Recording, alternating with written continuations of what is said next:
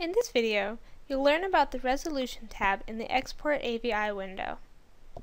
After selecting Export AVI from Navigator Animations and choosing a location to save the file, you will be presented with the Export AVI window with resolution options shown.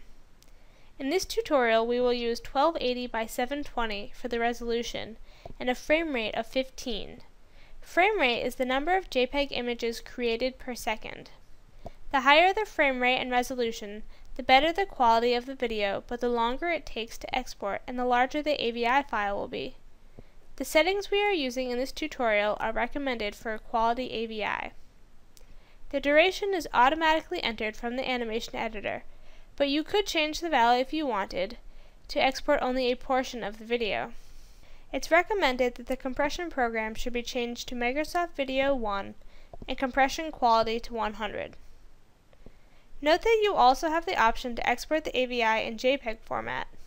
Frame rate will determine how many JPEG files are created per second.